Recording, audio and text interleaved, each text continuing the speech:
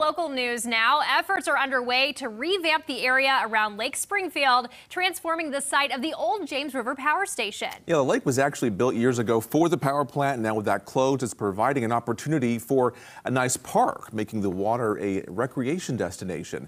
That's where we find our Parker Paget tonight with more on these plans. And Parker, they're saying they're asking for everyone's help for planning these ideas out.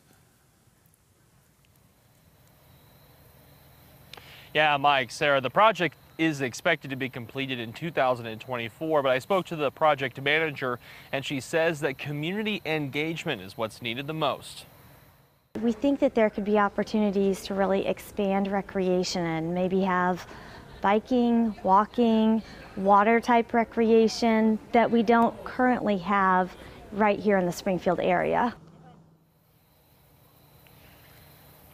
The revamping of Lake Springfield and the area around it is moving forward. Officials say the $1 million project will look at expanding and introducing recreational areas using the decommissioned James River Power Station and provide jobs. We're told they're also looking at ways to improve access and transportation, such as road and traffic improvements. 80% of the funding is coming from a federal grant, while the remaining amount comes from the Hatch Foundation and money already in the city's budget. Project manager Olivia Huff says feedback from the community is vital as they work in this area. Community input on this project is extremely important. It's important for us to hear from young people, people of all ages, backgrounds, socioeconomic statuses.